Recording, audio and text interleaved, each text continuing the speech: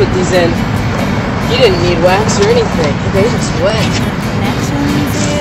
And a lot of the benches downtown are just this stuff, plastic stuff. So you don't even really worry about it. You just give a quick little wax and then they're good. You should keep the wax and then they're good. You should get better.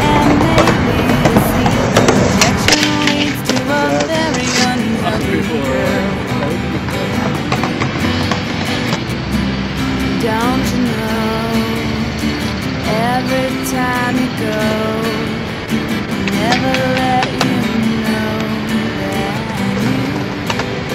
you mesmerize me. You set me free. Courage just can't be found. I don't wanna get shot down. Oh baby, mesmerize me.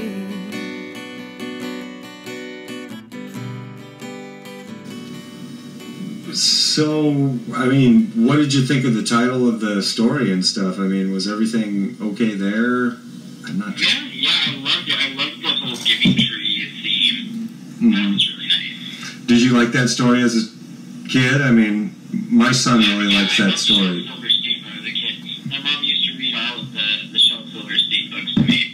Did she really? Yeah. That's why she was on it right away. She was like, oh, I love this. That's pretty cool.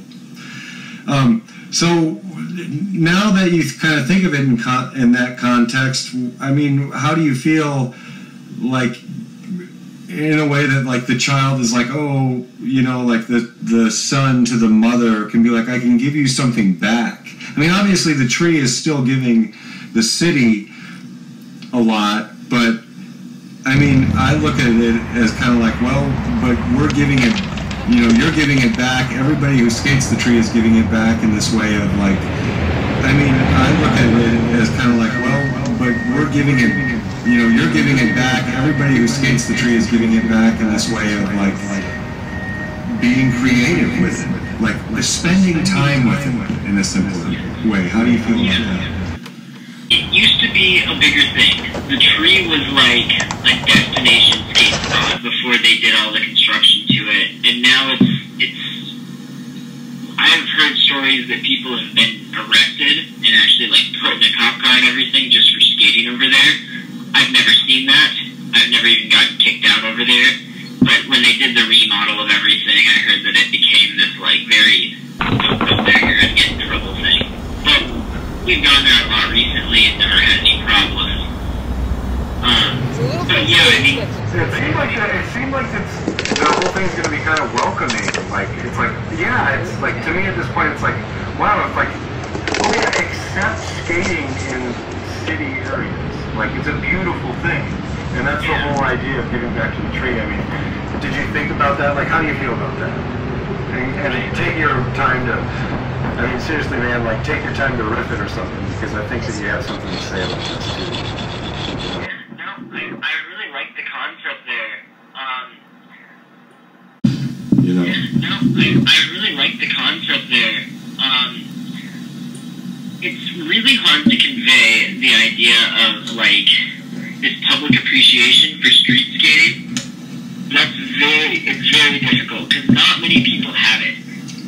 There's a really cool thing that you might be interested in. His last name was Bacon.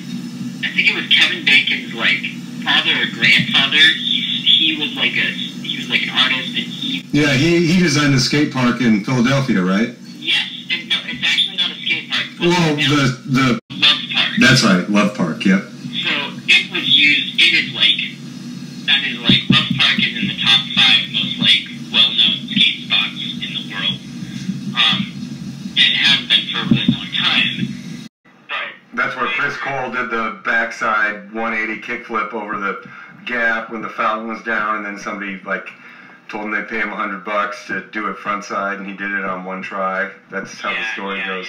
To me, that whole story about how he was like 90 years old or something, never been a skateboarder or anything before, or anything like that, and he had people help him to show this acceptance of public,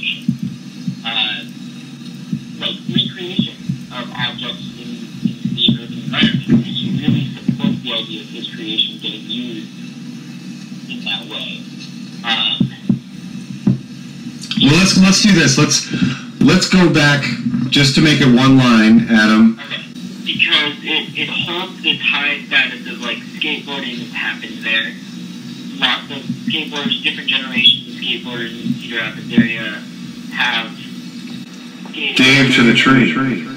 Yeah, exactly.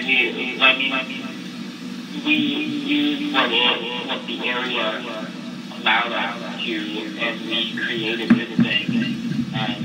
In a sense, gave it purpose to a whole new group. Yeah, exactly. We used what the area allowed us to, and we created this thing. In a sense, gave it purpose to a whole new group of people who otherwise wouldn't have even cared about that whole area of the city there. I mean, you have to admit too, like, if you're driving through town and, like, you're just like, oh, I'm on first, you know, I'm cruising through, and you see some people skating there, like, anybody in town driving through town likes to see that, you know. They like to see that going on. I mean, it's not like, well, maybe not everybody likes to see it, but I mean, it is nice to see. You know, I think the majority would agree with that. See, I wouldn't necessarily have guessed that. I would love for that. See, I wouldn't necessarily have guessed that. I would love for that to be true. If it is true, then I think it's secretly true, whether or not, you know, it's accepted. I don't know. That's just my feeling. It's a weird thing. Skating in the public is this weird thing where people either accept it wholeheartedly. People who have nothing to do with skateboarding, sometimes they love it. We've had cops come up to us and tell us, hey, we got a complaint that people were being rowdy in the parking lot, but you guys are just skating, I don't even care. And like things like that where people are really cool with it. But I've also had a guy almost run me over for skating. Yeah. Just in a public place. Yeah, it's getting better, but it definitely depends on the people. Like the single person that's actually coming up to you. Exactly. Not their job or whatever. I mean, they're all doing their jobs, but it's the ones that are thinking like people and not thinking like their job. Yeah. Or something. There's a difference between like a police officer coming up and telling us to leave, like that is their job. Or someone who owns a building, and if we're skating, I get it. I'm not going to argue with them. Yeah. If it's just a when it's over, it's over. Sunday, a bizarre tribe that swallows poisonous snakes alive on Ripley's Believe It or Not. And on Matt Houston, the chef's special turns out to be a recipe for murder. Then, Dustin Hoffman and Meryl Streep in the network television premiere of Kramer vs. Kramer. Stay tuned as a gallant rescue puts art's own head on the block as the quest moves into passionate and perilous Italy, following an ABC News brief. Next.